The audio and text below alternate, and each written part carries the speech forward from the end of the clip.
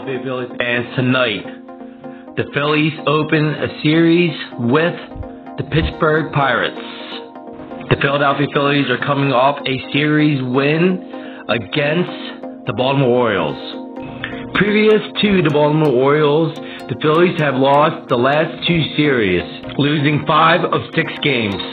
With a 55-47 record, the Philadelphia Phillies are in the wild card race with the Cincinnati Reds and the San Francisco Giants. Zach Wheeler will start tonight's game for the Phillies, and Mitch Keller will start for the Pirates. Philly fans, subscribe today for more updates, and I will see you in the next video.